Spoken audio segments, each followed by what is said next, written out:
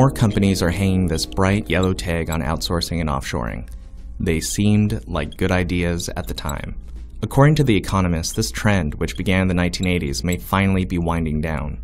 The main reason is that the savings once realized by outsourcing, hiring domestic or foreign contractors, and offshoring, moving work overseas, aren't what they used to be. China and India were once prime targets for US, European, and multinational corporations looking to save a buck. Both were valued for their low-cost pools of highly skilled workers. The skilled workers are still there, but so is intense competition for their services. And as these workers begin to realize their value, they've also become more demanding. The Economist noted, wages in India and China have been going up by 10 to 20% a year for the past decade, and compensation for senior Chinese managers now either matches or exceeds pay in America and Europe. Rising salaries plus the cost of transporting goods to the US market have pushed some companies to reshore some of their production in America. That includes GE, which last year moved the production of washing machines and other appliances from China to a plant in Kentucky. Besides higher overseas costs, other factors bolster the argument that the grass isn't always greener in India, China, or Malaysia. A case in point is Apple's relationship with China-based Foxconn. Foxconn's enormous capacity to mass-produce the iPhone and other Apple products was an advantage.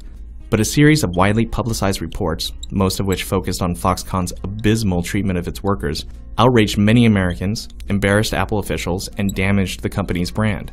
Chief Executive Tim Cook ordered an investigation. In December, Cook announced that Apple would move the production of some Mac computers from China to America.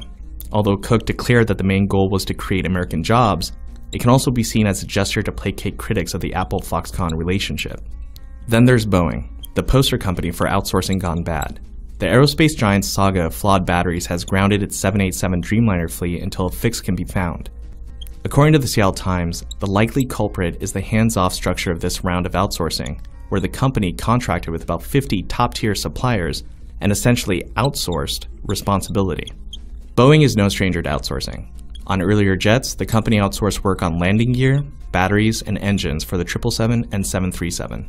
Both planes are renowned for their reliability. But according to the Times, the company gave too much autonomy to their major suppliers and surrendered oversight of subcontractors to the contractors themselves. The result is that there were too many players working on too many pieces with no centralized system of quality control. Quality and Boeing's reputation inevitably suffered. Finally, there's the story of Samsung. For US companies, the rise of the South Korean electronics giant should be a cautionary tale. According to The Economist, South Korean business leaders rarely outsource production and believe that American and European companies are making a mistake in outsourcing as much manufacturing as they do, because this allows other firms a great deal of insight into their processes. They should know. It's the blueprint Samsung followed when it was an outsourcing partner for Japanese firms. The loss of intellectual property that ends up strengthening competition. It's an irony.